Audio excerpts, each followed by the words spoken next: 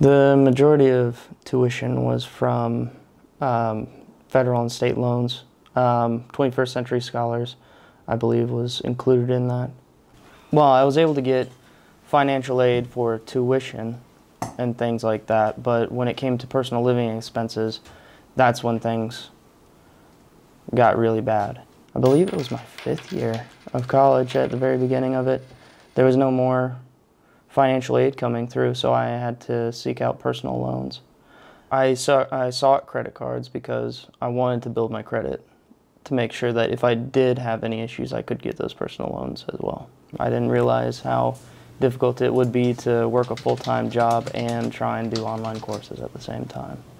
Now, the reason I was in a 5th year of college rather than just the standard 4, which is what it should have taken me, is because I transferred from schools and the credits did not carry over to the second school.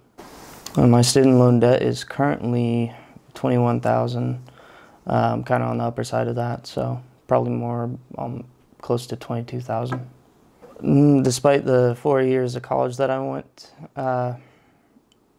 I did not get a degree because I did that transfer. Finding employment has been pretty difficult. The particular area that I live in, there's a lot of minimal wage sort of jobs, and I still wanted to do work in my field, which was graphic design. And instead, I ended up having to work at a packing company. I had to move back in with my mother. I've been trying to help her.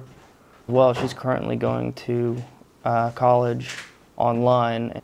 As of right now, she hasn't been able to find gainful employment just yet with that degree. It's not like it just comes.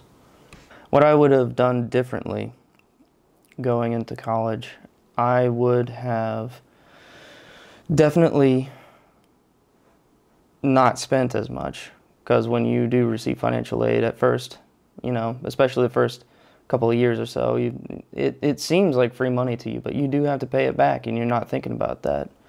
There's going to be a lot of temptations